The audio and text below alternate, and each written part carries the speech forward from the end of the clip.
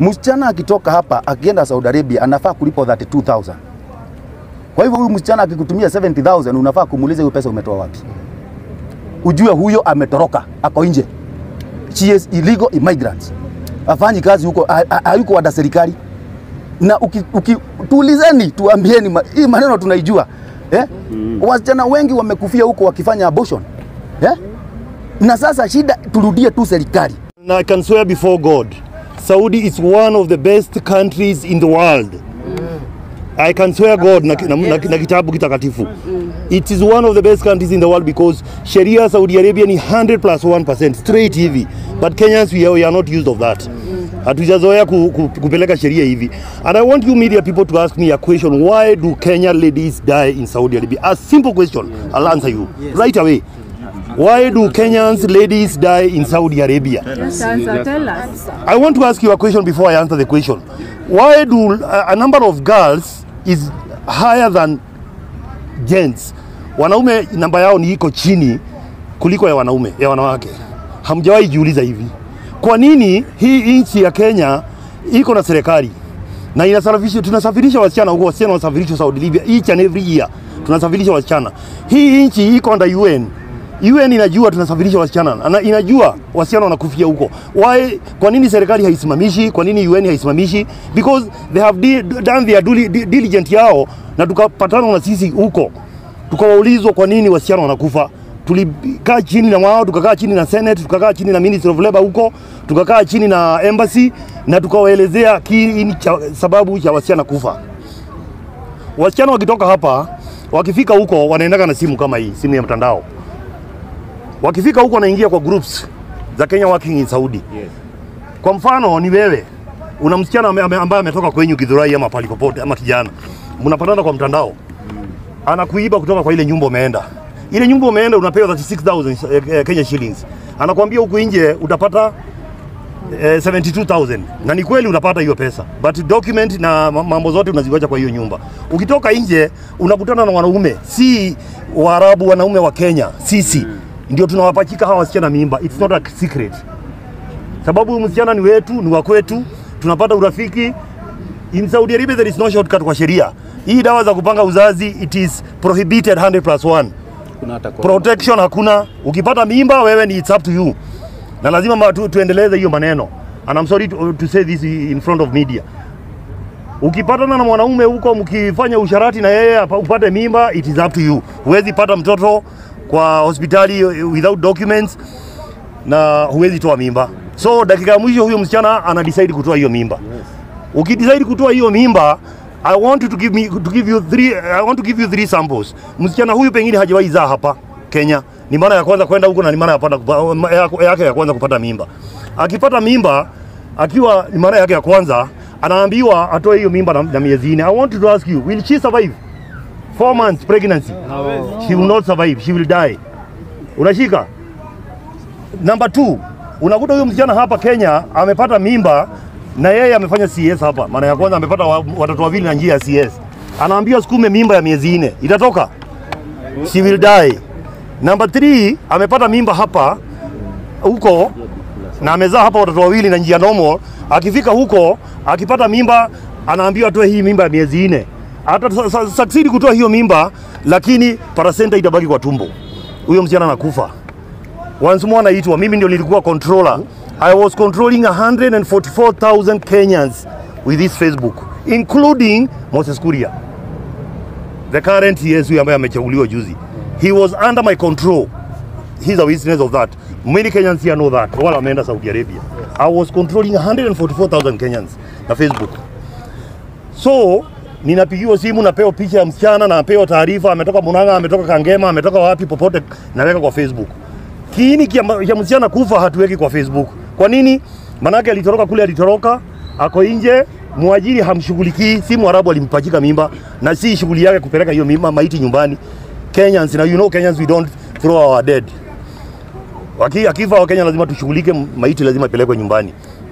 Dakika ya mwisho hatutaandika kiini cha msichana kufa, ndio pesa zichangwe na Wakenya tusafirishe maiti. Tukizungumza na wazazi wake hapa, hatutamwambia kiini cha msichana kufa, tutamwambia ni high blood pressure, mambo zingine, sababu kuna mambo zingine zinaibu kuingia kwa masikio ya wazazi. Wazazi wakisikia msichana wao amekufa wanaita media. Media ikifika KICC, Jomo Kenyatta International, another one from Saudi. There is no report. There is no report. Hakuna report tunapeanaga because ina aibu. Ni report ina aibu. But I'm telling you, the best country in the world ni Saudi Arabia. You cannot believe it. You cannot believe it. Mahali unakaa na sheria unapelekana nayo vile unastahili. You cannot go beyond that sheria hata ufanywe nini. So that's why people wanapigana sheria, wanapigana Saudi Arabia, na Saudi Arabia doesn't have anything to do with the girls. Why only Kenyans? Huko kuna watu tabaka zote duniani. Kwa nini Kenyans peke yao? Because tabia zetu za wasichana wetu zimekeuka sheria. Unafikiria sheria ya Kenya itaenda kufanya kazi nchi nyingine? It's a lie. It's a lie. It can't. It can't. That's a Muslim country and they have to protect. And also Kenyans girls before they live here, they should know 95% ya constitution ya Saudi Arabia imekotiwa kutoka kwa Qurani, and there is no shortcut no matter what. 95%. I'm not a Muslim. I'm a Christian and I know that. 95% of sheria ya Saudi imekotiwa kutoka kwa Qurani na haibadilishagwi even a point hivi, haibadilishagwi. Lakini Kenyans wanataka tukifika huko tubadilishe. It can't work. It can't. So you should know, I want to make a program with one of the media service, pole nikiwa hakuna haraka, niwaelezee kwa kini, ndio wasichana wakitoka hapa wajua wakitoka hapa wanaenda wakifanya nini. Wanaenda kufanya kazi ama wanaenda kufanya mambo zile tunafanyaga hapa kwetu. Hapa kwetu we have all the freedoms. Hata mtu anatoaga mimba 4 na there is no problem. Nowhere you will be taken. Huko jaribu kutoa mimba moja, my friend, you are a killer. I have a lot. Mimi kutoka niende huko nimesafirisha wasichana 16. Maiti nimesafirisha wamepokelewa hapa na vijana 3. Ask yourself why. Hao vijana 3, wawili ni accident, mmoja alianguka kwa swimming pool. He is a witness of that. And many girls here ambao tumefanya kazi nao huko.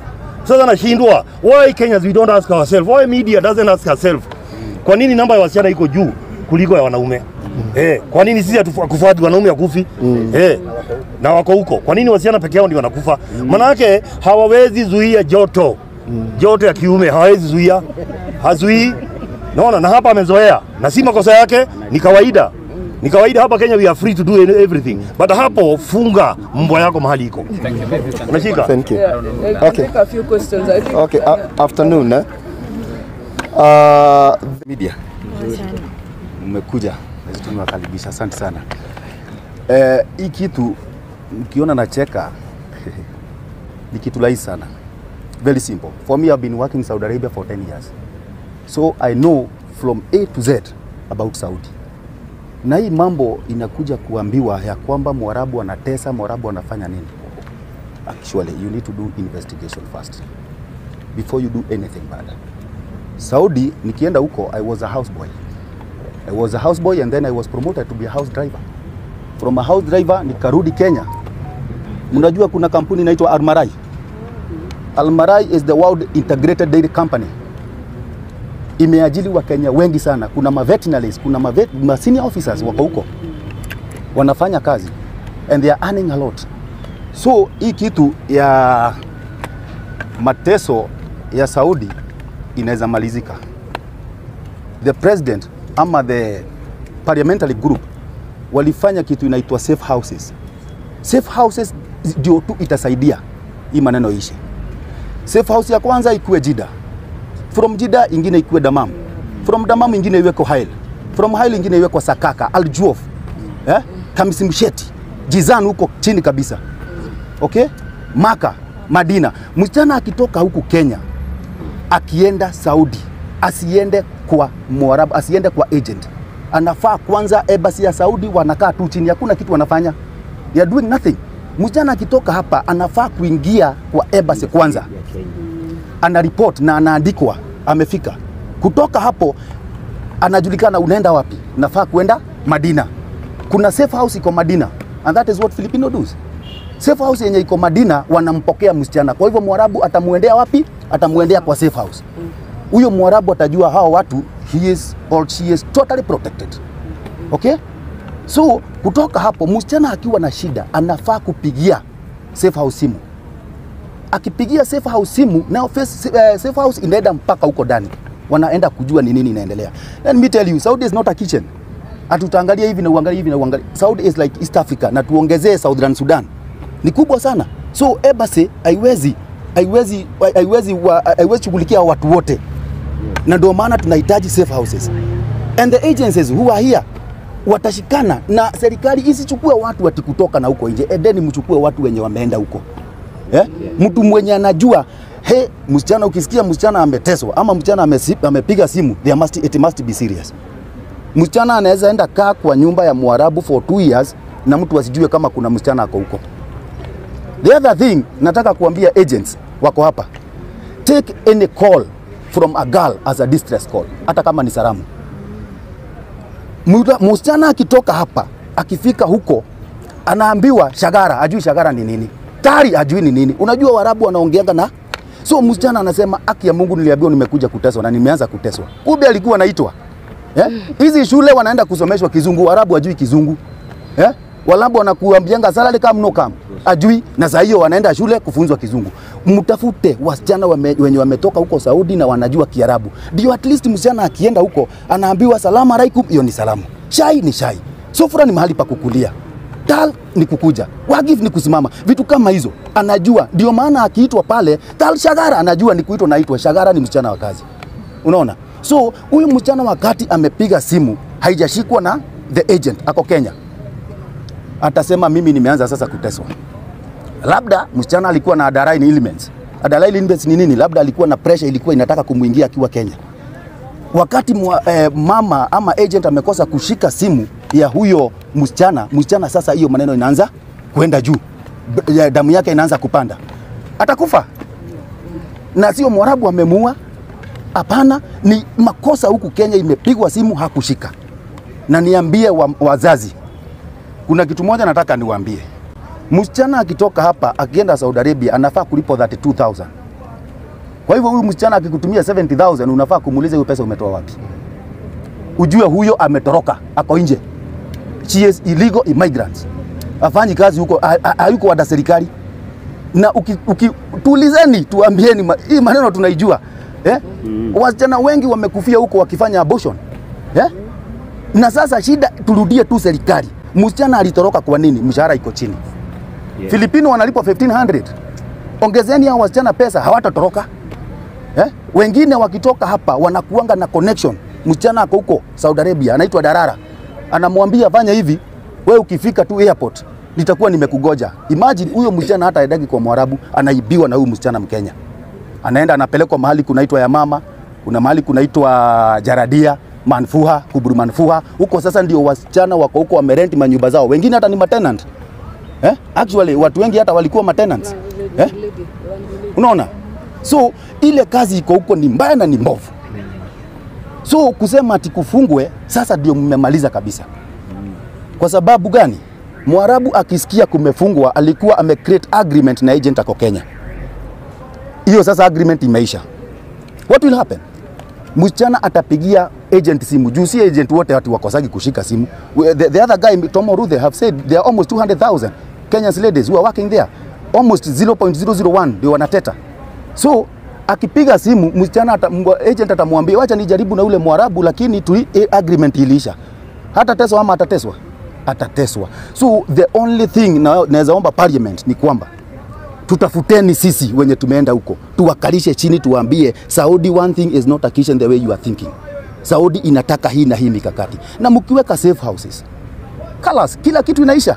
Wasichana wenu mtakuwa mnasikia wanaenda, na mjue kuna mavijana wengine wanafanya kazi huko, they are managers. Kuna wasichana bado wako huko wanafanya hospitali, wengine wanafanya masalonist, wengine wanafanya caregiving.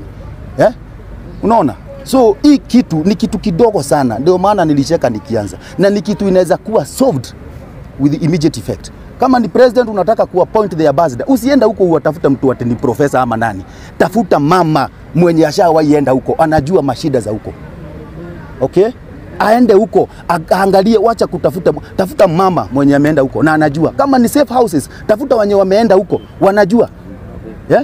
Lakini sasa ukienda utafute ama uappoint anybody there, he don't know, he don't care. Nasikitika sana kuona Francis Atwoli amesema ati hiyo ati msichana ananyosha ubwa. Kitu ya kwanza ni kwamba Saudi hakudanga ubwa. Mwarabu hafugagi ubwa, inaitangwa kerb.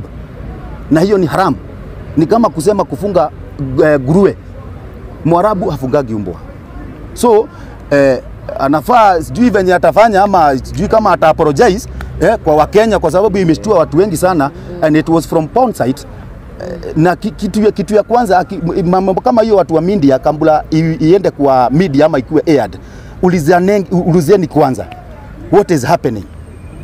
So I say thank you so much, na I hope the government itajaribu kurectify, and we are very much free, we are very much there. Mukitaka kutuita tuwapatie advice venye kuko ama venye mtafanya, we are there, and we are very many people here. Thank you. And even once more, this guy have been working there for almost 20 years. 20 years he have been there. He was a trailer driver. Watu ni wengi wenye